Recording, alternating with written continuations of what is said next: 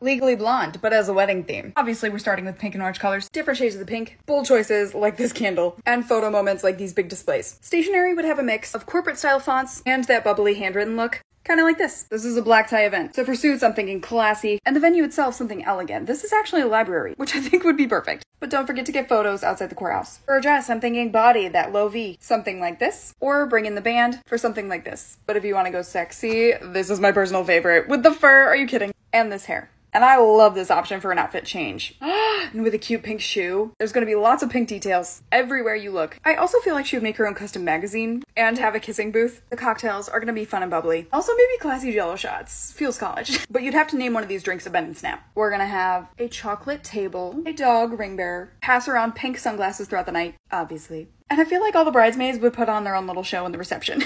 What do you think? What would you add? What's next?